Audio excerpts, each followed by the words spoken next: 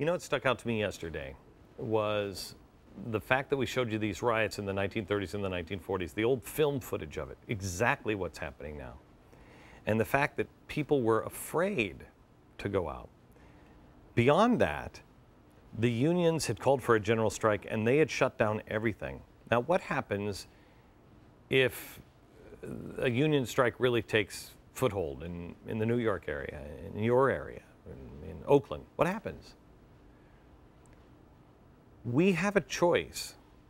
We can either be good and remain true to that, or we can panic and go dark. I choose to remain good, but that requires you to prepare yourself emotionally, spiritually, and temporally. Foodinsurance.com is a way for you to do that, to at least prepare yourself temporarily to be a service to others.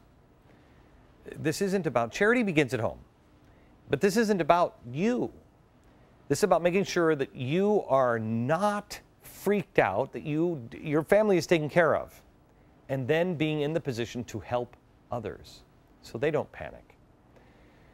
There's going to come a time when everybody is panicked, and you have to be strong enough and prepared enough to say, don't worry, this way, come this way, come, no, don't go that way, come here. Food insurance can help you be that leader. Go to foodinsurance.com. Call today at 866-9-GOT-FOOD, 866-9-GOT-FOOD. Prepare yourself, just like I did, with foodinsurance.com.